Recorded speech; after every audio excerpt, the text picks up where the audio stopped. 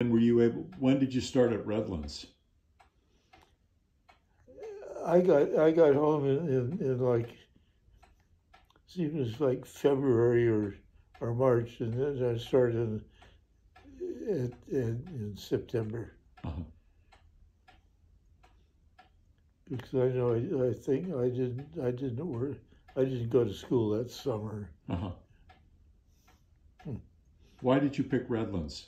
I forgot this. Well, I don't know. One time came to do it. There's some friends of mine were going there and drove there, and it seemed like as good as anything. I never would have met your mother if I hadn't. There you go. It was meant to be. Yeah, yeah, yeah. I didn't really, when I went there, I did got to know her. And then she found out I was driving home, and so I gave her a ride home. Then we got acquainted. I always remember the first time I brought her home. She lived in an apartment on Fifth Avenue, Uh-huh. up across in Balboa Park. And I remember came home and she stopped on what should be Seventh, I guess. She lived on Sixth Avenue in an upstairs apartment over a liquor store, and she had me park. Here's where I get out. Well, I found out later she was embarrassed that she lived over the top of a liquor store, and so I let her out. So she walked right home. Oh, you never know. And then, so was it 1 year Redlands or two? I think it was just one year. And It then, was and then, 2 semesters. Yeah. uh-huh. Then I went to the summer. I went to San Diego State. Took a couple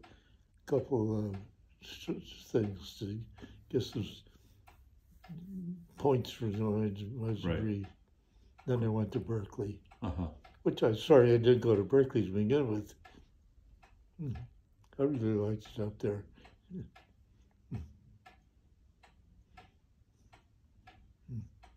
Oh, fraternity boy. Uh-huh. And did Suki, she finished at Berkeley too, right? Yeah, yeah. In fact, she'd gone up a semester before I did. Okay. That's probably one of the reasons I followed her up there. But I remember one time the fraternity I was having a big party, everything. So we went around and for some reason, get some flowers. I remember somebody borrowed a truck. We went around and about 3 or 4 mortuaries and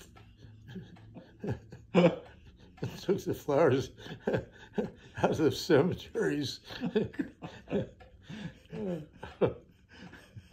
Who knows? Hijinks. Yeah. We had a party. It was the South Sea party. And I remember, look at there, these big jugs of stuff made out of tea and vodka. Yikes. And then we had saved up 10 cans out of the kitchen instead of having glasses. So were most of the people there, most of the men had just gotten out of the service? Were they all pretty Quite similar? a few, yeah. Yeah. The GI Bill was the greatest thing. It really was, yeah. I'm sure that I would have gone to school anyway, but it's sure thousands of young men who never would have. Right. Yeah. And even after I was married, they still got extra money. Oh, really? A monthly thing for housing. Seemed like it was $100 and some dollars or something. And it was enough to do it. And then you and Suki got married before you graduated. Yeah, I was on my last semester. Uh-huh. We were married in the summer, and I didn't finish up until New Year's.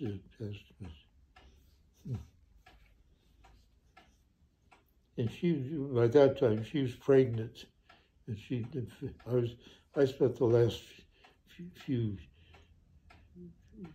weeks back in Berkeley because we'd come to Glendora for the Rose Bowl, and she came home with my dad and mother, and I drove back to Berkeley by myself. Weren't you living in Richmond that semester? Yeah. By the shipyards there, kind of, or yeah. You gave me a package of letters that she wrote to Grandma during that time. It sounded pretty grim. She didn't feel good, and yeah. you know. But I think was she trying to work? Was she working in like a daycare center or something? Oh, she worked for some newspaper. She was. Oh, really? Yeah, did some kind of work for him. Oh, I didn't know that. Yeah. Did she ever work in Coronado? No. She was on the recreation committee at one time. So that was just volunteer. Yeah.